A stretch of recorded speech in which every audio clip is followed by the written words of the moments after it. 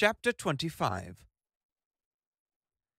Even as the starship Beastramath flickered into objective being on the top of a small cliff on the mile-wide asteroid that pursued a lonely and eternal path in orbit around the enclosed star system of Cricket, its crew was aware that they were in time only to be witnesses to an unstoppable historic event. They didn't realize they were going to see two. They stood cold, lonely, and helpless on the cliff edge and watched the activity below. Lances of light wheeled in sinister arcs against the void from a point only about 100 yards below and in front of them. They stared into the blinding event. An extension of the ship's field enabled them to stand there by once again exploiting the mind's predisposition to have tricks played on it. The problems of falling off the tiny mass of the asteroid or of not being able to breathe simply became somebody else's. The white Cricket warship was parked among the stark grey crags of the asteroid, alternately flaring under arc lights or disappearing in shadow. The black shadows cast by the hard rocks danced together in wild choreography as the arc lights swept around them. The 11 white robots were bearing, in procession, the wicket key out into the middle of the circle of swinging lights.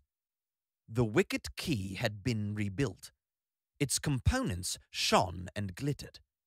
The steel pillar, or Marvin's leg, of strength and power, the golden bale, or heart of the infinite improbability drive, of prosperity, the plastic pillar, or Argabuthon scepter of justice, of science and reason, the silver bale, or Rory Award for the most gratuitous use of the word Belgium in a serious screenplay, and the now reconstituted wooden pillar, or ashes of a burnt stump signifying the death of English cricket, of nature and spirituality. "I suppose there is nothing we can do at this point?" asked Arthur nervously. "No," sighed Slarty Bartfast. The expression of disappointment that crossed Arthur's face was a complete failure, and since he was standing obscured by shadow, he allowed it to collapse into one of relief. "Pity," he said. "We have no weapons," said Slarty Bartfast, stupidly. "Damn," said Arthur, very quietly. Ford said nothing. Trillian said nothing, but in a peculiarly thoughtful and distinct way. She was staring at the blankness of the space beyond the asteroid. The asteroid circled the dust cloud that surrounded the slow time envelope that enclosed the world on which lived the people of Cricket, the masters of Cricket, and their killer robots. The helpless group had no way of knowing whether or not the Cricket robots were aware of their presence. They could only assume they must be, but they felt, quite rightly in the circumstances, that they had nothing to fear. They had a historic task to perform, and their audience could be regarded with contempt. "Terribly impotent feeling, isn't it?" said Arthur, but the others ignored him. In the center of the area of light that the robots were approaching, a square-shaped crack appeared in the ground. The crack defined itself more and more distinctly, and soon it became clear that a block of the ground, about 6 feet square, was slowly rising. At the same time, they became aware of some other movement, but it was almost subliminal, and for a moment or two it was not clear what it was that was moving. Then it became clear. The asteroid was moving.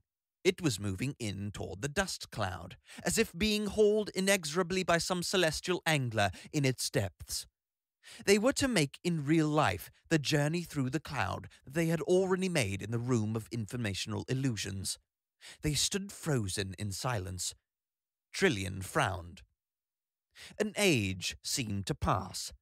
Events seemed to pass with spinning slowness as the leading edge of the asteroid passed into the vague and soft outer perimeter of the cloud.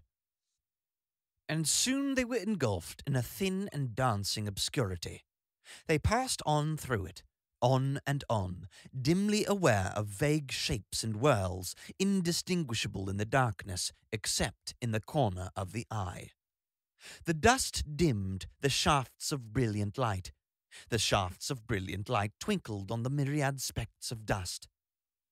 Trillian again regarded the passage from within her own frowning thoughts.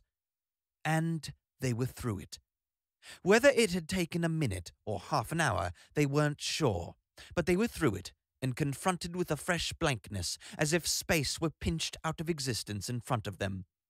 And now things moved quickly. A blinding shaft of light seemed almost to explode from out of the block that had risen 3 feet out of the ground, and out of that rose a smaller plastic block, dazzling with interior dancing colors. The block was slotted with deep grooves, 3 upright and 2 across, clearly designed to accept the wicket key. The robots approached the lock, slotted the key into its home, and stepped back again. The block twisted around of its own accord, and space began to alter. As space unpinched itself, it seemed agonizingly to twist the eyes of the watchers in their sockets. They found themselves staring, blinded, at an unraveled sun that stood now before them where it seemed only seconds before there had not even been empty space. It was a second or two before they were even sufficiently aware of what had happened to throw their hands up over their horrified, blinded eyes. In that second or two, they were aware of a tiny speck moving slowly across the eye of that sun. They staggered back and heard ringing in their ears the thin and unexpected chant of the robots crying out in unison. "Cricket, cricket, cricket, cricket." The sound chilled them. It was harsh, it was cold, it was empty, it was mechanically dismal. It was also triumphant. They were so stunned by these 2 sensory shocks that they almost missed the second historic event. Zaphod Beeblebrox, the only man in history to survive a direct blast attack from the cricket robots, ran out of the cricket warship, brandishing a zap gun. "Okay," he cried.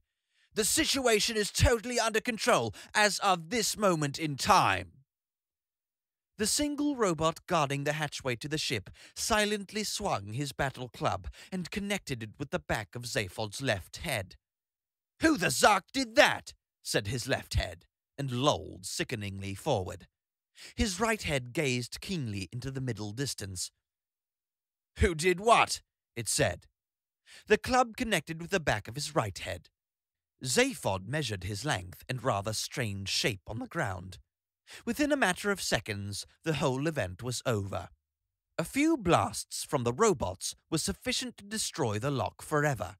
It split and melted and splayed its contents brokenly, and robots marched grimly and, it almost seemed, in a slightly disheartened manner back into their warship, which, with a foop, was gone.